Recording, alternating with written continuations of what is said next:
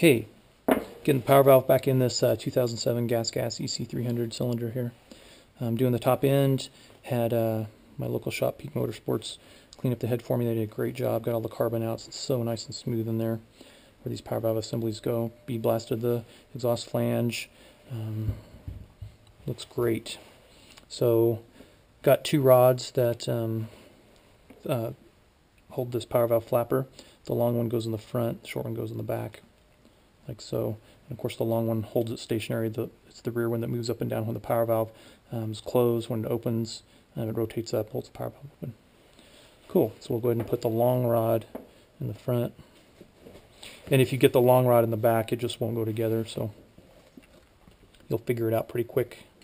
Now, power valve flapper actually is sort of particular. This flat line, or this line goes toward the top, and if you flip it over, the cutaway goes toward the bottom. Hopefully that's showing up in this video here.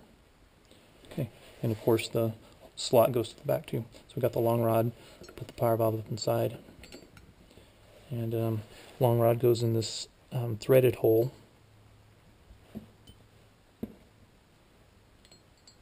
Just pushing a little bit farther.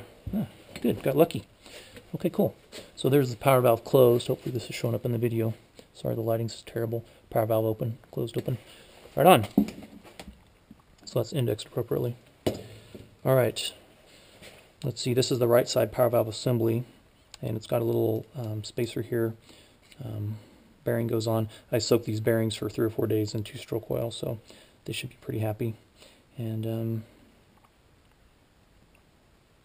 little collar goes on the outside. Okay, cool. And then the rod we can go ahead and put in and slide this in on this side. We want to make sure we index the power valve flapper right down the slot. Okay, and we'll check that before we go any further.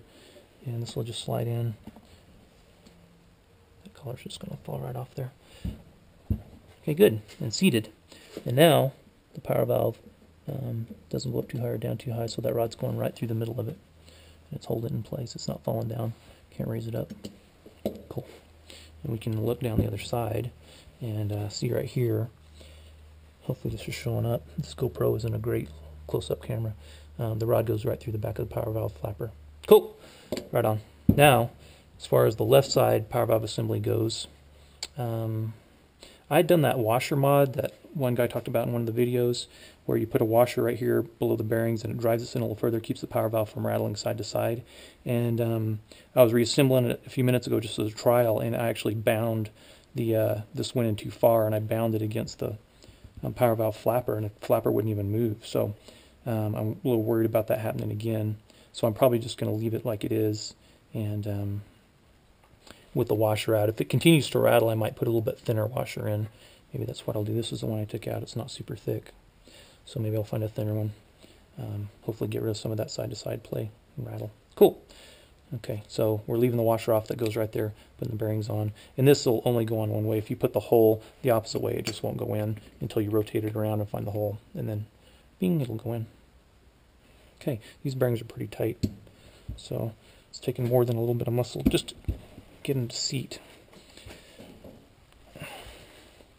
And I might use a little socket here just to put over the outside, just to give myself a little bit more pressure here. And that's probably why, because I drove them in too far. These bearings I don't think should be that far. So now the flapper is just like really, really stuck there. So we'll back that off.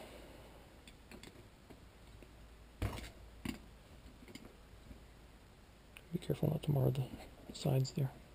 Okay. Good.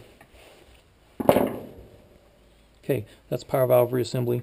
Now, trying to get some light on here. If we use a little actuator arm, and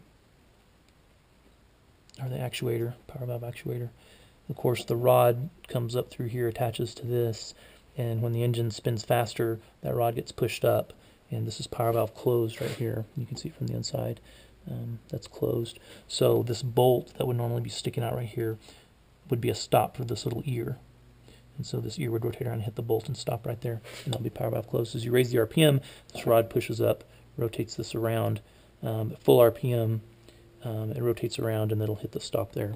And of course, the power valve is way up inside, and it's power valve open. So power valve closed and power valve open. Real basic assembly, real bulletproof. And once it's adjusted right, it's pretty awesome.